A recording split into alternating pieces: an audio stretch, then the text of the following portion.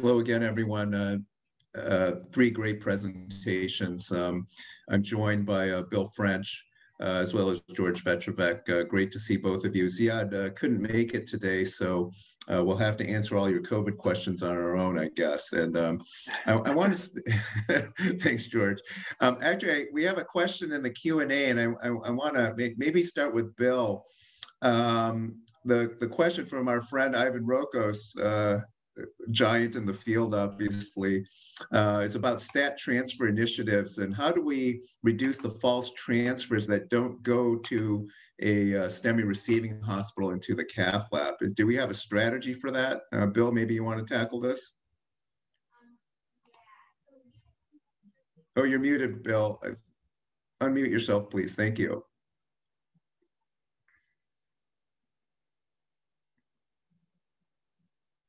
Can you hear me now? Yes, thank you. Thank you, sorry. In your previous session, you actually discussed the false positive rate. In Los Angeles County, it's roughly 50%. So we have a major problem there. Some of us believe that transmission of the electrocardiogram is absolutely necessary from the field to make sure that we can sort out as the best we can with the EMS help of, is this patient truly a STEMI? And just to point out a small study that was done with 3 cardiologists reading STEMI electrocardiograms, the consensus is only about 70%, that you get a lot of older patients' ECGs that are very difficult to interpret. So we need to have kind of everybody in the process. The straightforward ones are going to get called appropriately, but there's a whole bunch of others that we need help. And I think transmission of the ECG is part of that solution. George, any comments from Virginia? No, I think the concept is great. I think there are always going to be, overreads, underreads, and that's the price you pay for improving the care for the appropriate patients. I think that one of the things throughout this is we have a state STEMI group that meets, and there is an attempt to get education too if there's a consistent problem. Great. I want to ask you, George, your presentation about cardiogenic shock, and we're talking with the EMS community. What are some of the things that should be recognized early, and what are some of the pitfalls in recognizing cardiogenic shock as a first responder? Well, I think the really key thing is recognizing the hypotension, but coupled with that, there's hypotension that you can quickly reverse, and then there's poor perfusion. So if the patient has clinical evidence of limited perfusion, cold extremities models, so forth, then I think that's a piece of information that's very important, and particularly if it may be, and I don't know how organized you are, and most centers aren't, but I think California has a lot better organization than most of us have. If you can identify that, it may be appropriate to not only take the patient to a STEMI hospital, but one that manages cardiogenic shock. And there are some STEMI hospitals, there are some hospitals that actually do more than just STEMI management. So that may be an important decision, part of that tree. Bill, same thing? Yeah, Los Angeles County does have a early stage study to in certain areas of the county to send some of these patients to 3, 4, or 5 hospitals that would be considering ECMO or other higher level devices early on. We really need some data. Of interest, George, though I must say in your lecture, which I enjoyed tremendously, and I hope you could send us a slide set here, is the Impella just seems to be the ideal tool that is accessible, is easy to put in, and gives you the hemodynamic benefits. And we just need a randomized controlled trial that's powered appropriately. I think there's one about to start fairly soon. So it's on the cookbook. Yeah. That's excellent. Yeah. Bill, back to you real quick. You mentioned all these things that we're doing in the lab, and it has been an amazing transformation over the last 10, 15 years with some of the tools that we have now. But one simple thing was just radial access. Any comments for the EMS folks about should they be checking the radial pulse up front? Is there something that they can do to help us out in the lab even before they get to the lab? Well, that's a great question, actually. You know, it's so ubiquitous now that we're using the radio that it sometimes doesn't matter if it's small or large. We tend to tackle it and give it a try. I think the proof is going to be in the pudding. I'd rather make sure that the patient's hemodynamically stable and other therapies are given and so forth. I think the radio is pretty simple to define for us in the cath lab. Okay. And George, a question in the chat, in the QA, I'm sorry, is to come up about, you know, what about refractory VF? Should we take those patients to the cath lab if they've had mechanical CPR? You know, what should we do with those patients? Those are very difficult patients to manage. I know we struggle with them. If there's been an EKG and it's pretty clear that they have an acute myocardial infarction, then I think you can make a case for doing it. I don't think there's any overwhelming data, but the problem is that if you just take patients with cardiac arrest to the cath lab, whether or not they have EKG changes or myocardial infarction, you wind up with at least the most recent study suggesting it doesn't really make a difference. I think where it makes a difference is in someone who has an infarct. That may be a reasonable patient. Now, the Japanese have done a lot of work with actually doing ECMO in the field to try to support those patients, and they report some good findings, but that's a little bit different situation than we have. Bill? Yeah, the pivotal trial in Los Angeles County will be the refractory VFib patient, and then hopefully it will progress into cardiogenic shock. So the only hope here is ECMO, I think, at this moment, because Impella is not going to have any value here. You need to sustain the patient more directly. And we hope there'll be some benefit to this, but the handful of patients who are going to get studied, it's going to take a long period of time to get adequate data, I think. Yeah, I want to refer to Ziad's presentation too, because you know, COVID-19 has been a real challenge, and we saw the same drop, about 30 to 40% drop in our acute MIs during the real surges in COVID.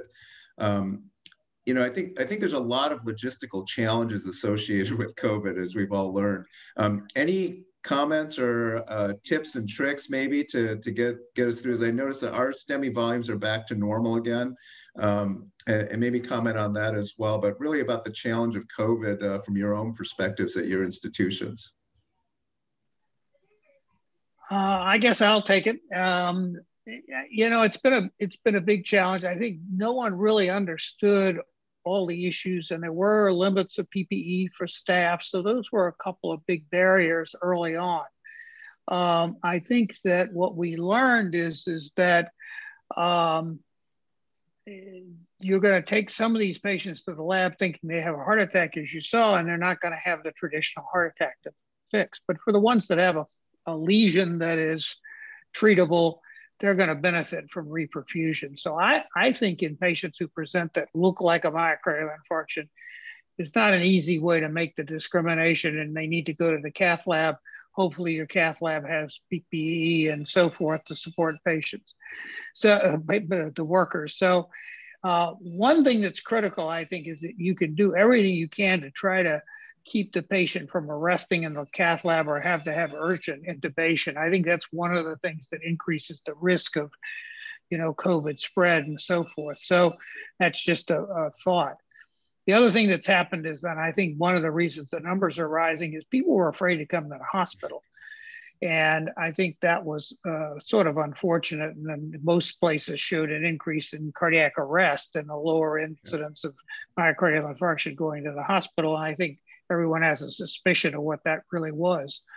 So those are my thoughts. You know, in retrospect, COVID's a virus. You know, it was a bad virus. It is a bad virus. And if you take protective action, you can do anything safely for everyone. And I think that's the message we learned. It took us a while to get ahead of that. But the whole idea of taking the precautions with appropriate PPE, supplies and so forth, really safeguards the entire system, actually, including the staff in the cath lab.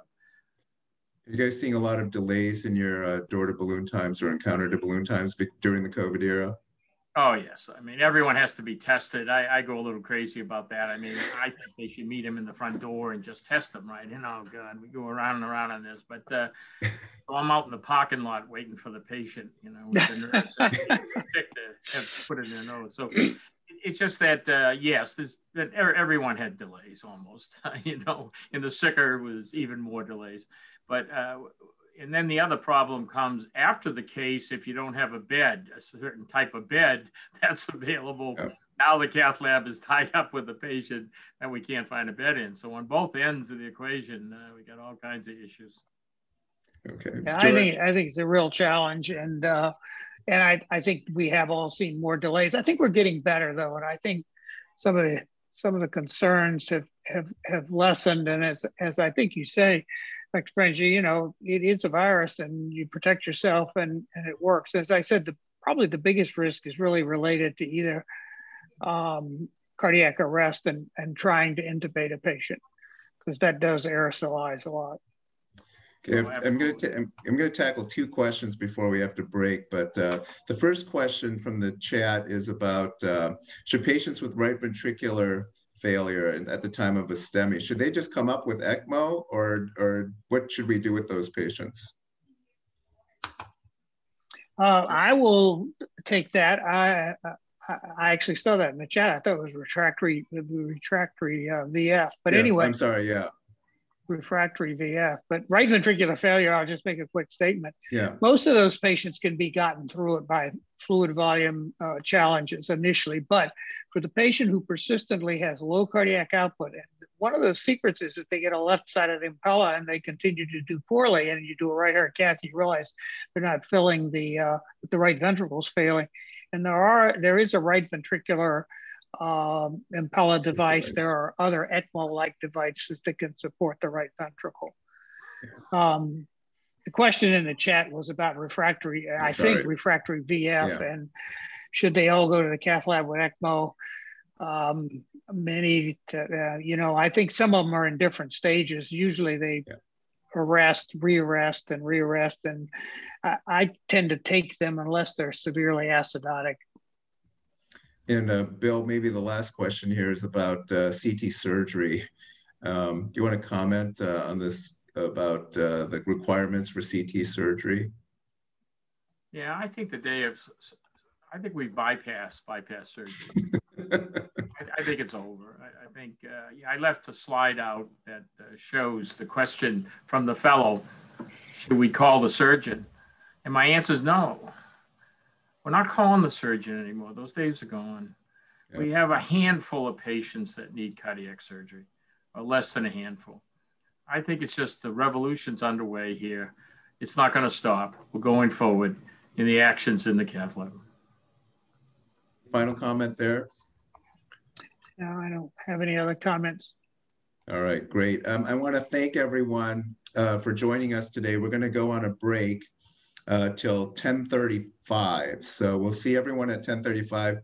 George and Bill, thanks again for the great presentations and joining us live today. Have a great day.